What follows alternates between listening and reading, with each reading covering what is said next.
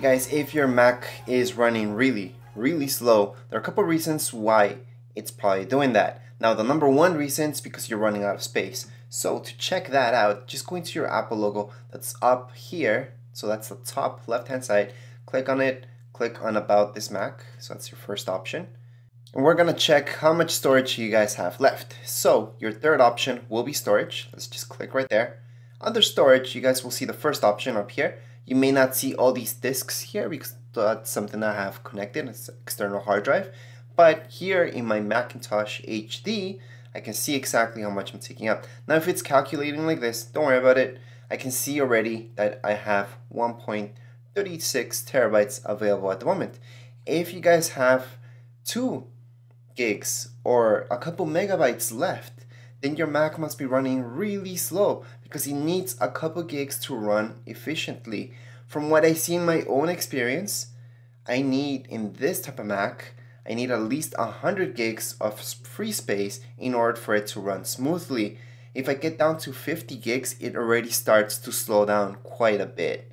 For most of you, I would say you guys need at least 75 gigs free, okay?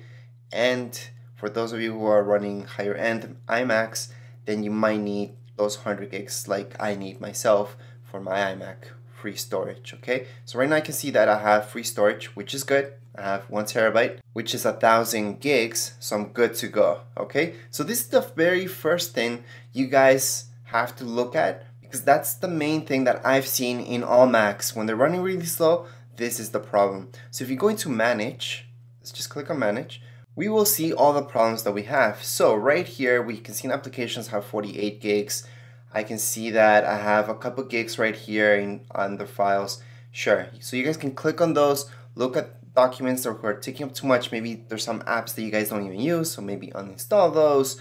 Maybe you guys have a bunch of photos that you may not need or videos, okay? So just clean that up.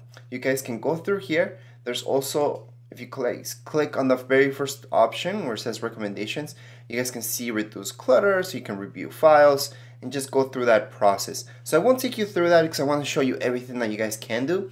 So let's say you guys already cleaned up your Mac and you still have no more space. Well, I recommend buying an external hard drive or use Google. There's Google Drive and that gives you 15 gigs free, so you guys are good to go. As you know, iCloud kind of sucks because it only gives you 5 gigs, so that's nothing. And you guys can also use Dropbox, which is online as well, so you guys can put some stuff in there. Again, they only give you a couple gigs free, so it might not be the best option. Anyways, just clean that up. You guys will see that everything runs a lot smoother. So let's just close this up. So back here, if you guys need even more storage, okay, and that's usually the case for most of you. So I'm gonna show you a website.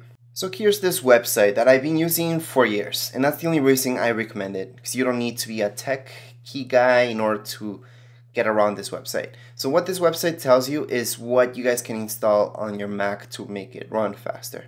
So if you guys really want to invest on your Mac, this is the place to go, because if you go to the Apple Store and you want to upgrade your RAM or your HD, then you guys are in problems because it's very expensive. Here, it's good and it's all compatible, and you don't have to be a geek to see what's compatible and what's not. So to get started, just go to this website. You guys will see it down here below anyways, the link, and then just click on agree. So I recommend running the scanner because most of you don't know what's compatible, what's not. I always use the scanner and it's always compatible, so I'm good. Again, I've been using it for years. That's the only reason I'm telling you guys about this. So I'm gonna click on scan my computer. It's gonna download a file. I just have to install that. So it downloaded already. So we can go right here. Here's Crucial Mac Scanner. So I'm gonna click there. Once I do this, don't worry about this. You guys can click OK. If it still doesn't run after you click OK, just go right here into System Preferences. So let's just open that up. If you don't see System Preferences down there, don't worry. Go to your Spotlight search, which is up here, and just type in System Preferences. You guys will see it. So once we have this open, under Security and Privacy, you guys click right there. See right down here where it says Crucial Mac Scanner has been blocked. You guys can click on Open anyway. Alright, so just open. So anything that's not from the App Store or any developers, it's gonna be blocked. So no worries. So right now I opened up this side because that's wrong, and here we go. So you open this up. So you guys should see your Mac at this point, and it's gonna tell you what's available for your Mac. So on the Mac that I'm doing this video right now is an iMac 2015, yeah, mid 5K 27-inch. So it should tell you that information right there, what your Mac is.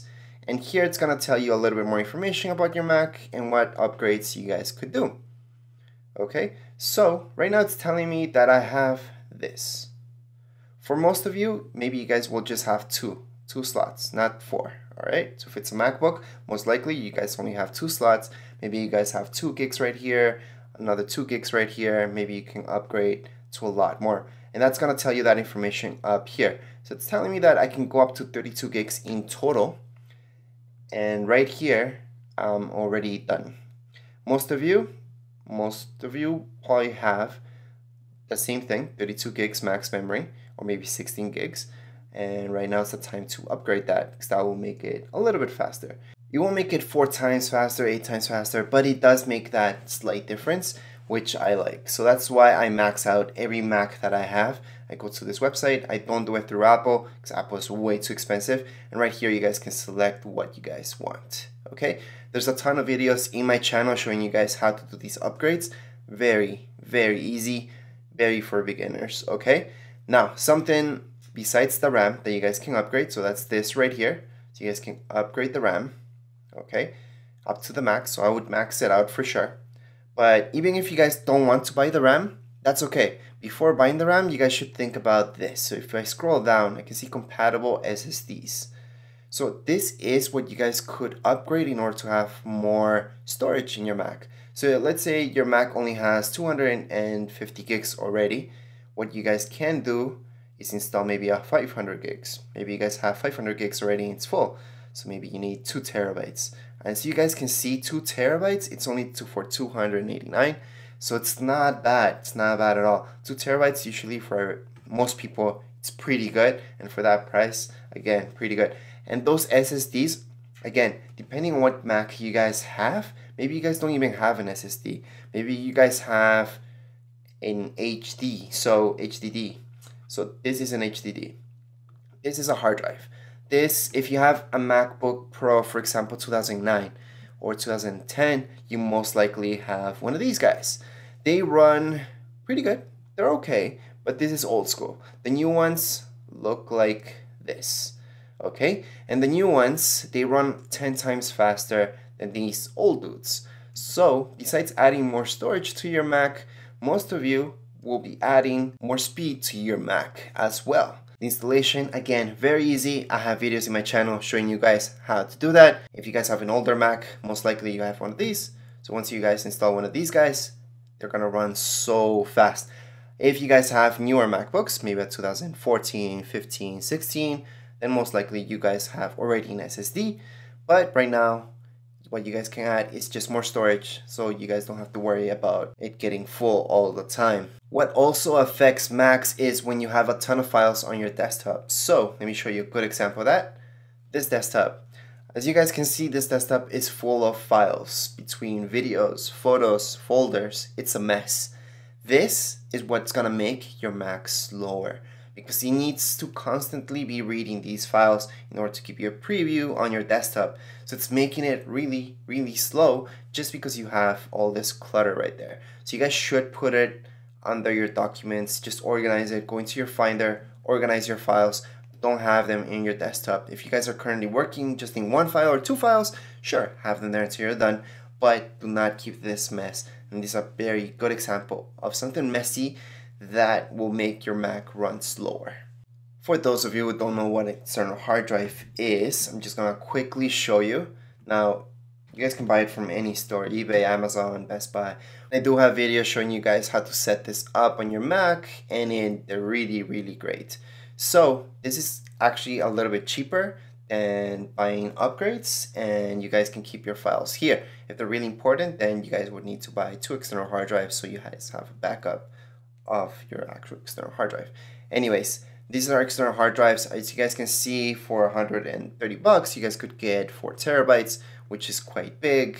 So those are reasons why your Mac could be running really slow. And like I said, storage is the #1 problem in most Macs that are running slow. Anyways, that's it for this video tutorial. If you guys have even more problems with your Mac and you really need to just wipe it clean, again, I have a separate video showing you guys how to do that. You guys can factory reset it, so that means everything freshly reinstalled. You guys can also wipe everything from it, and then it's gonna run faster as well because you're getting rid of a lot of garbage files in there. Anyways, that's it for this video tutorial. If you guys have any questions, comments, you guys can write them down here in the comments area. Don't forget to subscribe and rate. Thank you.